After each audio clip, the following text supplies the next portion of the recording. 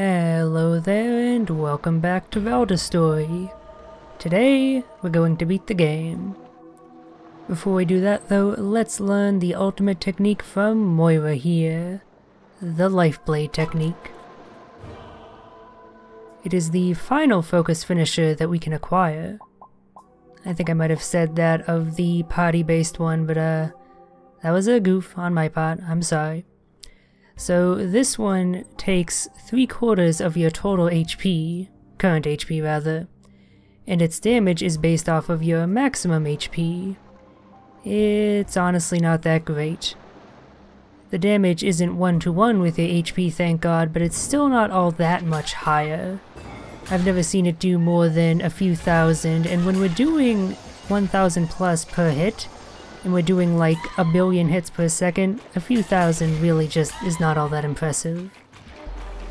I suppose you could probably make a build around it, stacking HP even more so than we've done, but I really don't see the point. It's more there for thematic purpose than anything. So, pretty much the first enemy we come across here in the sanctuary is another Rockjaw. It goes so much more smoothly than the first encounter, which already went pretty smoothly. It's just no match for us at this point. I think the only reason it's really here is to act as the final line of defense for the soul of Valdis, instantly respawning a number of ferals to keep the demons and angels at bay. So again, more of a story thing than a gameplay thing. That's actually true of this area in general, I suppose. Except for the final boss, right here. As you can tell by the sigil surrounding her, she too has the same shield mechanic as the two super bosses. Rather than fighting for Alagath or Morgato, she fights for Valdis, and wields the divine element primarily, although she does use all elements in her fight. Similar to the jellyfish fellow we fought earlier in that regard. And unlike the two super bosses, even if you have a pretty OP build, you can't really take her down quickly. Because even if you pile on the damage at certain segments of her health bar, she'll just go invincible, and force you to fight through a few waves of ferals before you can start harming her again. And I certainly don't mind that. I'm not really good at holding back when I've made myself OP, so this actually does let me show off the anemone fight to its fullest extent. Unlike what I did with the two super bosses. So yeah, after you do enough damage, she summons a whole bunch of ferals to assist her. You have to take them down, as well as any of the healing crystals that are active, similar to the Magus right that, for her to become available to damage again. And each time you do this, she summons a successively stronger wave of ferals. It's actually a pretty fun boss fight, even if it isn't all that difficult. Simply because it ends up being a enemy rush of sorts against all the ferals you fought in the game. With a few exceptions. Some enemy types are just too lazy to show up and help here, I guess. I do think it's a shame that pretty much only regular ferals end up showing up to support her. It would be cool if some of the boss ones did as well, just, you know, with less HP so they're more manageable. That would end up making the fight more hectic in a good way, I think, and overall more difficult, rather than the kind of snooze fest it is. Still, it's a pretty damn good fight overall, especially since it tests your proficiency in pretty much all forms of gameplay engagement. Combat against a single tough opponent, a boss, combat against many lesser opponents, regular enemies, and the platforming, since you have to platform around the room to reach those enemies. Hell, it even has a bit of environmental interaction going on, since if you don't come here with a warmth elixir, you can power that mana heater that's at the top in order to prevent yourself from taking cold environmental damage. It's basically a pop quiz of everything you've learned in the game up till now, making you exercise all of your knowledge and preventing you from skipping your way through it if you have an overpowered character, since Anemone will automatically shield up once she reaches certain health thresholds, so you can't just one-cycle her like you could the other super bosses. So, having taken down Anemone, we come across our ultimate goal, Valdis. Not just her soul, but her still living physical form. I have to say, I really like the design of Valdis.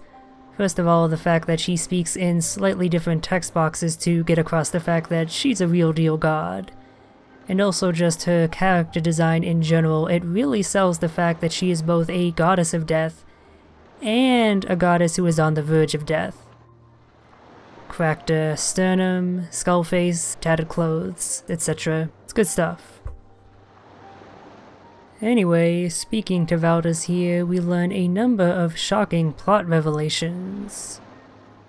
Reina was originally from here, from Sithale, sent away in the care of the angel Abaddon to keep her safe. Safe from her goddess sisters, for she is Valdis's third child. Granted not power, but potential, in order to reclaim the world from the tyrannical rule of her sisters. So, basically a very anime plotline, and one that's not really that surprising at all. I guess this does end up giving a story justification as for why Reina starts out so weak, and yet grows so powerful.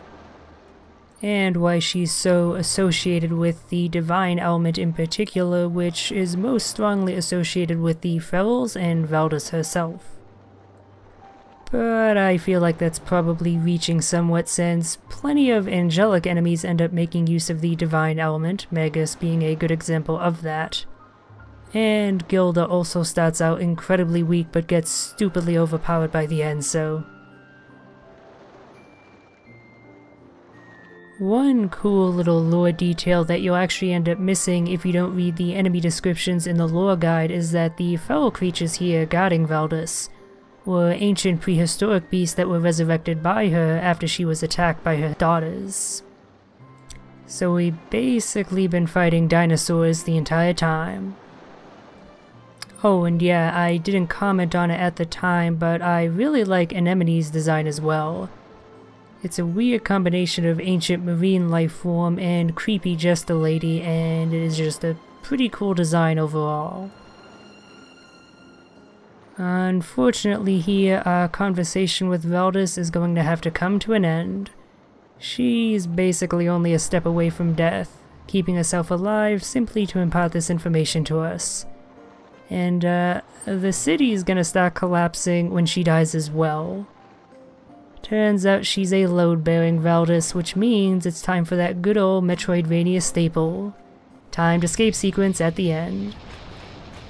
I do think they dropped the ball a little bit here by not having you run through areas that you've previously been through, maybe backtracking to the start. Basically a direct Metroid reference at that point, but I think that would have been a lot more fun than what they do here, which is just having you go through a new sequence of platforming.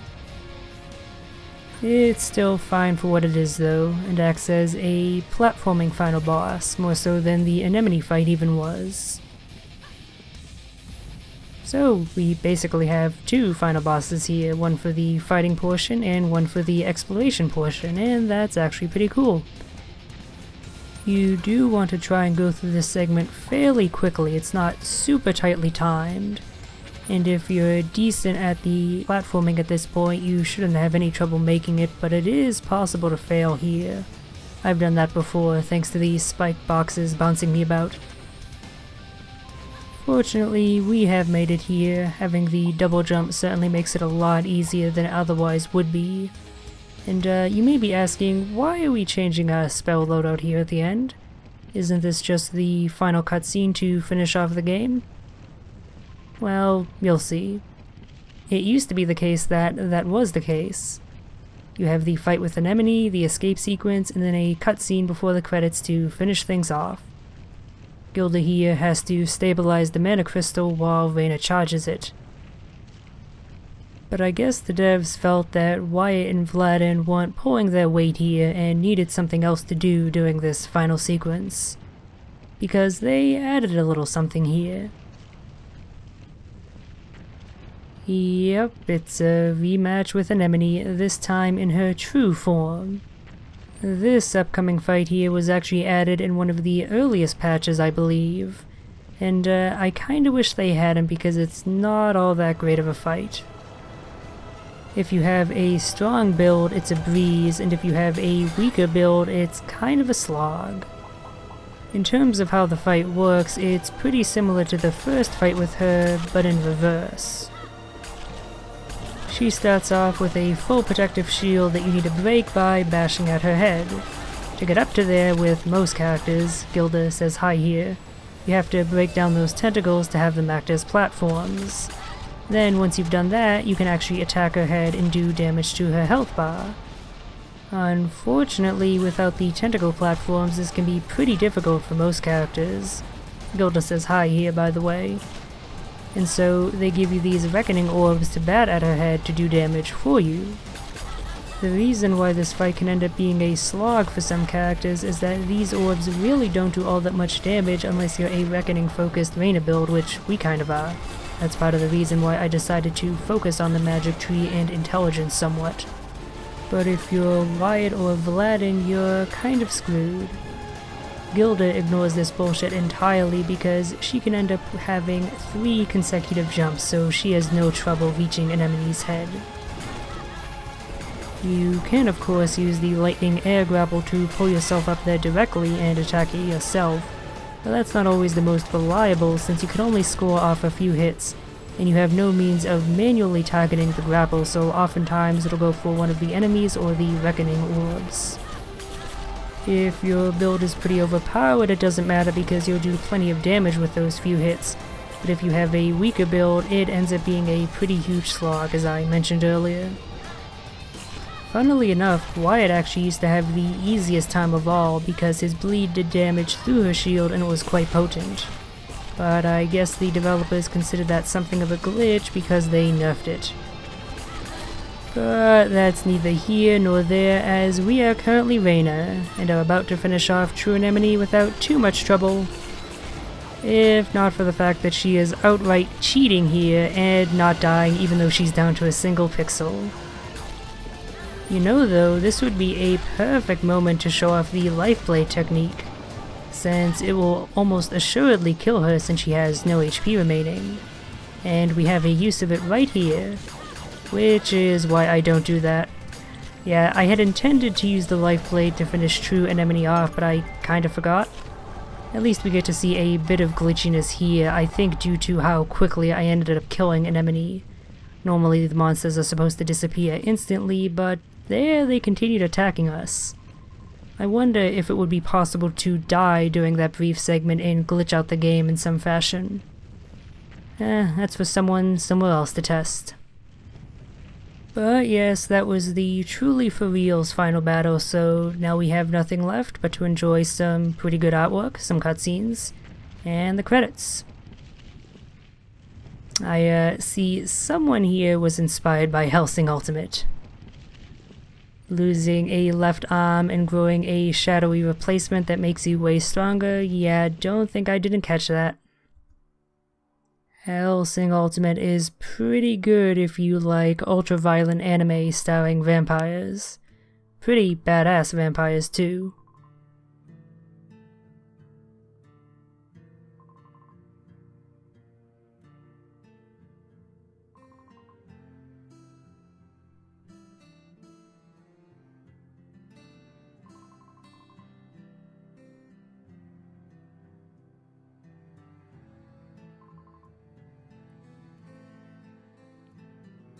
I wasn't speaking there for a bit just so you could enjoy this rendition of the main theme of the game.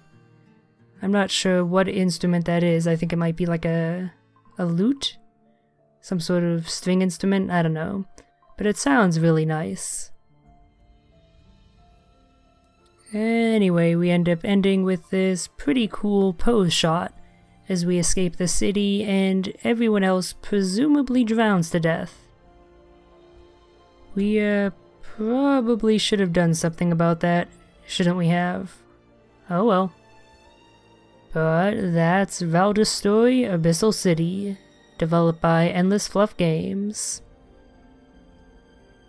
I hope I've done a good job of showing off exactly why I like this game as much as I do. It's a fun mix of both exploration and combat, the latter of which you rarely see all that much attention paid to in the Metroidvania genre. Most tend to focus purely on the former. And it has a surprising amount of depth with the RPG character building stuff, which lends it a lot of replayability despite the short playtime. Oh, and for taking down the eyes of Alagath and Morgado, we get some bonus scenes here in the credits. I would say that they're sequel hooks, but I'm honestly not sure if they were intended as that, given the fact that developers don't seem too intent on continuing this IP. At the very least, their next game is in a wholly new IP, so if we do end up getting a sequel to this in whatever form it may take, it's not going to be for a while. At least we get some more character designs, seeing a full face shot of Morgado, as well as Wyatt's mother and sister. I think I mentioned this before, but I do appreciate how most of the important characters in the game are women. That's a rare sight to see in games. Anyway, we come to the Kickstarter backer portion of the credits. None of these names are especially worth mentioning except for one near the bottom, a certain Edwin Tiong, contributor of the Ben McSteely character, one of the crew members that we rescued and one who gives us a focus finisher, where we befuddle enemies by throwing a banana. You may recognize Edwin Tiong's name if you viewed Retsupre's content circa 2007, as he voiced the main character of the Trapped series of Flash games that they made fun of. And I only just realized going through the credits this time that his character contribution is probably a reference to that role, because the character's name was Dan McNeely, which is awfully similar to Ben McSteely, and probably the most memorable thing from that series was a bullshit adventure game style puzzle, where you had to make a fishing rod using a banana. But yeah, it was just funny seeing and recognizing that name in the credits for the first time, since playing through for this LP was the first time I actually bothered to watch the credits. I've always skipped them because I never bothered to watch them in any game I play. Anyway, that's it for the credits, but we're not done quite just yet. We still have one more post-credits bonus scene to view.